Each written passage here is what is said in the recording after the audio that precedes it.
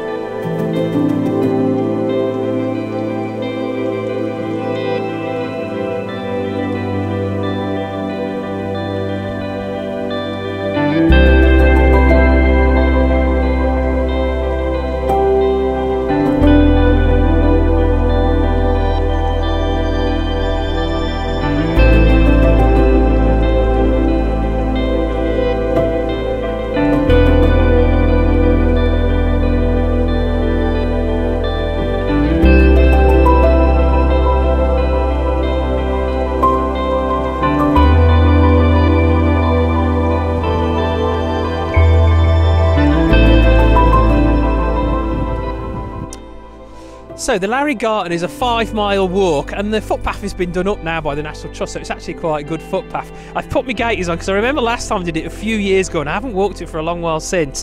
So I'll put my gaiters on in case it's a bit boggy. I'm hoping that with the sun setting this time of year, we're kind of mid-February now, that we should get a nice sort of sunset, and the sky's a little bit broken cloud today. There's a few little patches, so there's a little bit of texture knocking about. My only concern is the orientation of the Larig Gartain is kind of hidden behind the big buckle itself, the ridge of the big buckle. So I'm not sure how much light I'm going to get this side, but when I get back down to Glen Etive, hopefully I'm going to get something. So let's head on down, let's see if we can find some comps, and fingers crossed we get a nice sunset.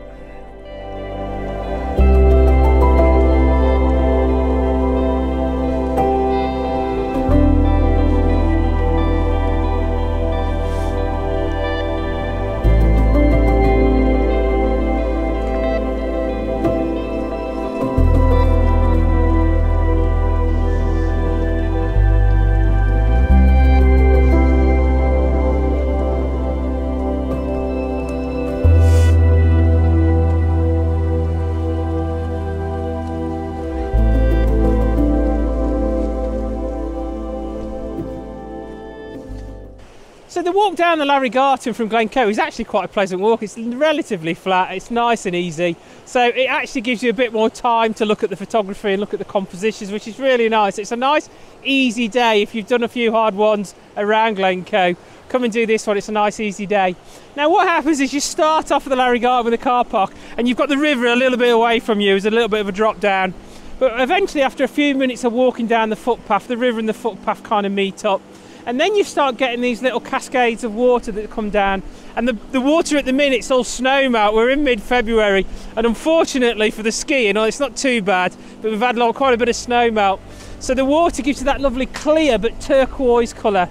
So what I'm looking for is a nice pool with a nice waterfall leading the way with a guide in the eye up to the Larig Gartain. So I found this one here which has grabbed my attention. So what I'm going to do is I'm going to head on down to this one. I'm going to have a look at this. It's good because it's kind of leading the eye up to this lovely U-shaped valley at the top here. I could do a bit of light just at the end just to guide the eye through, but this colour of this pool is fantastic. So it reminds me very much of the fairy pools up in Isle of Skye there at Glen Brittle. Cool, let's head on down, let's see if we've got a composition.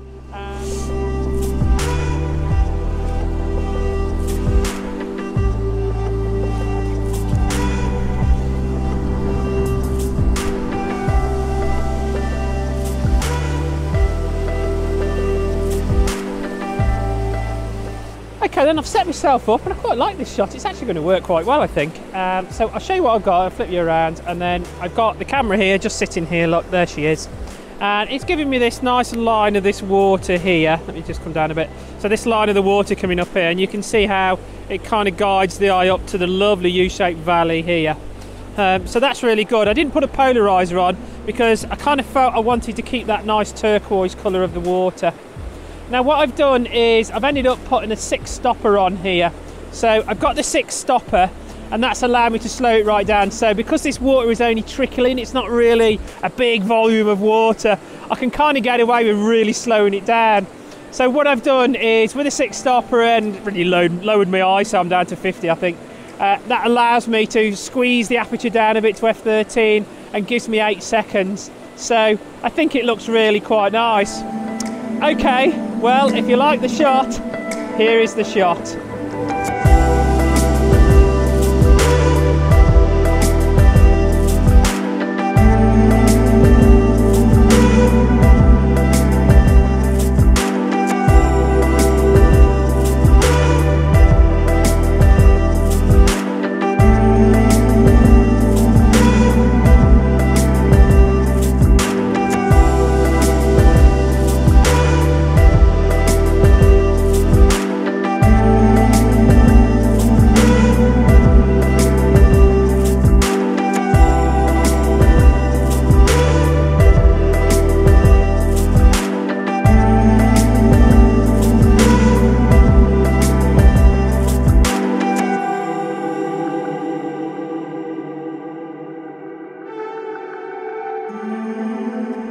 Wow, that was great, weren't it? What a lovely shot. It was really good. I love those turquoise colours, and I can't wait to get that back on the computer just to see how it comes out.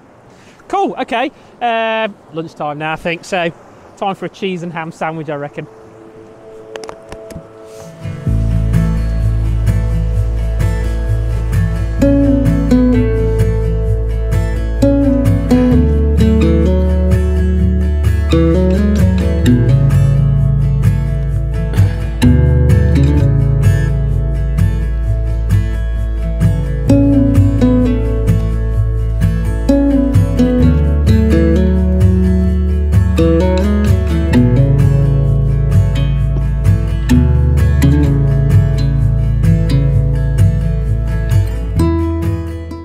Okay, I'm going to carry on walking up the Larig Gartain here. Just going to get to that sort of section there, that top bit. I'm walking towards the light. It's looking fantastic. Over the last hour or so, the light's just got brighter and brighter. And it's just mid-afternoon now, so I've got a few hours till sunset, so I've got plenty of time to stroll on over there. And hopefully it just improves and improves, because that light's looking fantastic right now. Okay, let's carry on and walking into the light, shall we?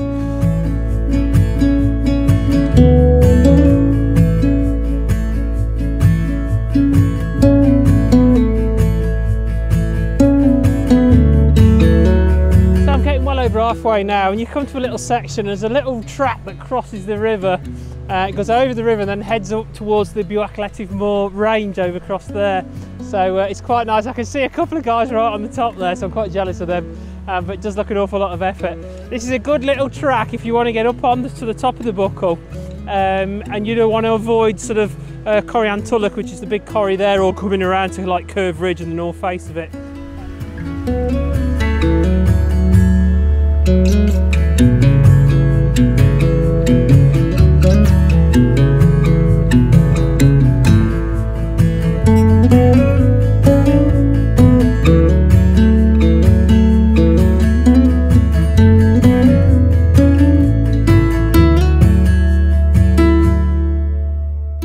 So I'm coming to near the top now, and oh, that's that sun come out. Look at it. Oh, it's fantastic. The only downside with the sun coming out is I'm in that quandary.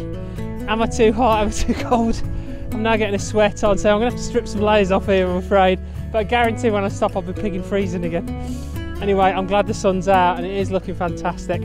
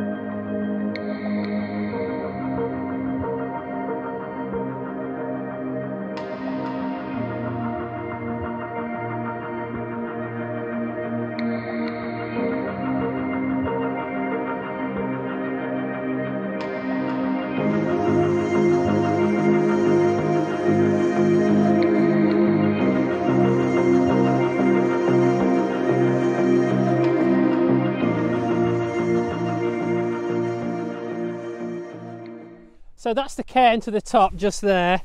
That's it. And then you come around, and then just let me show you this business. You come across, and then all of a sudden you see this absolutely stunning vista, which is just amazing. And what I've got is, you can't quite see it in this, but you've got going off into Larig Etive, you can see Loch Etive, and then you can see Loch Etive all the way to the bottom there, and that heads all the way down to Oban. What a fantastic, I mean, I've been down that glen a million times, and it is just amazing. That sun's so bright, but to see it from this location and to be so elevated and see that River Etive winding its way down that Glen Etive is just awe-inspiring. It really is. Absolutely amazing. I might even get set up. I think I'm going to go a bit lower so we get a bit more of the river, but then I'm going to get set up and I've got to get a shot of this.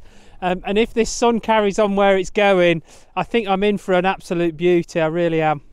Now, that was a fantastic view. I come over the brow of the hill and it was just absolutely awe-inspiring, so I've just had to sit down for a bit and just take it in a little bit. And I think that's important to say, is always sit and just absorb the landscape and lose yourself in it, particularly when you've got that light and that amazing vista in front of you. So yeah, absolutely awe-inspiring, good therapy for the mind. So my problem is when I was sitting up there, the mountain below me, with the land that below me was kind of overlapping the River Etive and the Glen Etive down the way, and I didn't want that in the shot really.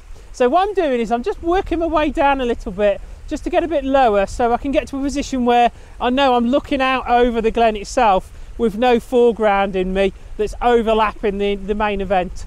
So let's head on down. I'm sure there'll be a good composition here. I've got plenty of time, so there's no rush for the light. I think I've got another hour or so for sunset, so I'm in no rush. So let's go and find a good composition.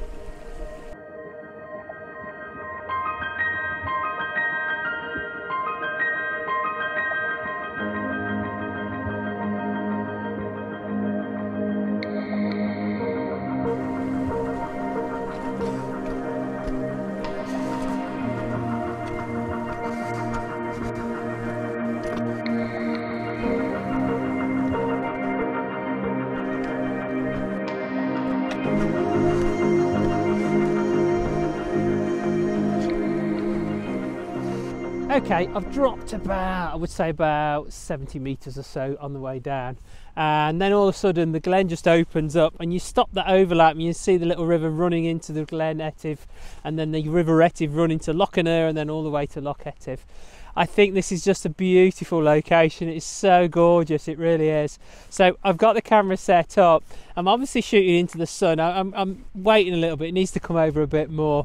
Unfortunately on the way down there was some light rays, there's this cloud just come out behind it and these lovely light rays are coming down, but unfortunately I was just halfway down so I didn't get a chance to shoot it. But it's still looking really nice. I can't see too many clouds knocking about, so we should be in luck. Okay, so this is my composition now, and I've got this beautiful sort of V in the valley itself, which is fantastic. And then here's a little burn coming down to my left, and it kind of guides the eye down. And then you get into the river itself, goes into the River Etive, which is just here. And then that River Etive snakes its way to Loch Etive, which is about there, and then just goes all the way up to Loch Etive and then off into the distance. I'm right in the sun here, so it's a bit bright, but it's still going to work all right. I'm going to let that sun go over a little bit more, probably about another hour or so, let it drip out of the way. But it's looking fantastic, the light is stunning, and if this shot works, here is the shot.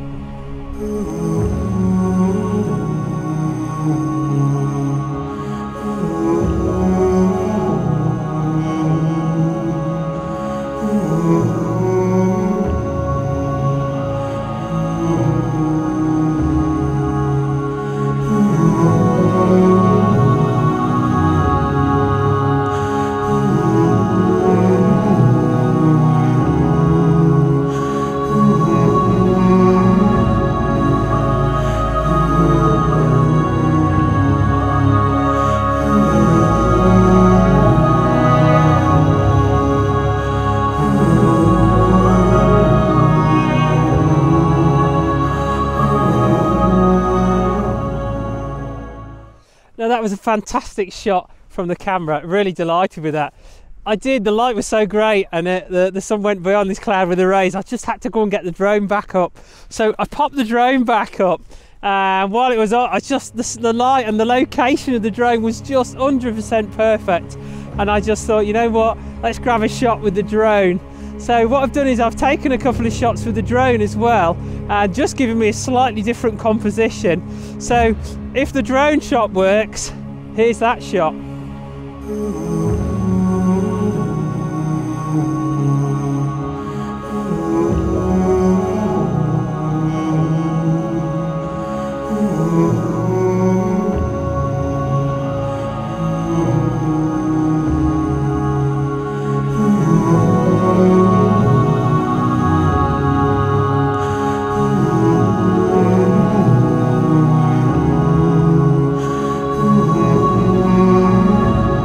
Well, what a fantastic day out. I've had a wonderful time. It's been so peaceful and so relaxing. It's been lovely, it really has.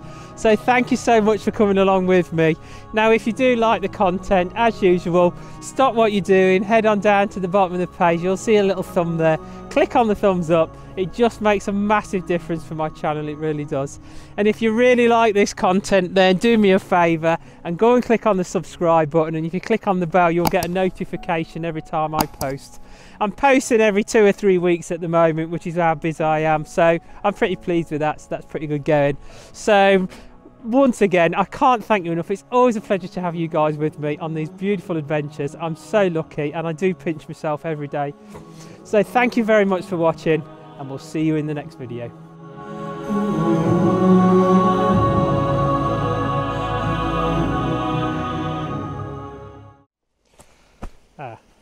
Keys.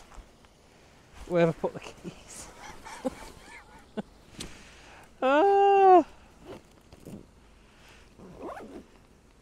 Where did I put the keys?